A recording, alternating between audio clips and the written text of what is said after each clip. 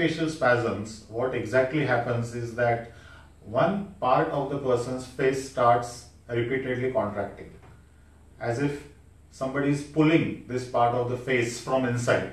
So as the person starts talking, the face starts getting repeatedly drawn towards one side, something like this. When I am talking, if my face starts twitching towards this side, this is exactly how the hemifacial spasms would look.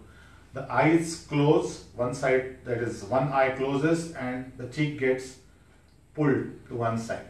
Now this is a basically cosmetically very embarrassing situation for that person, because in any social interaction the person is not very confident. So we get many patients who are young and who go for job interviews and they are rejected because of this. There are many people who have social commitments, they like social interactions, they are in deep trouble. People who like to go to parties, they are in deep trouble. So in short, as the disease progresses, the person starts becoming very lonely and cannot mix in the society very freely.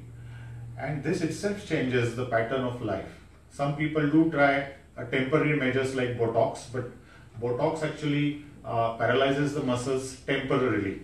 And sometimes after taking Botox, the expressions on that part of the face are lost. So face can look mask-like.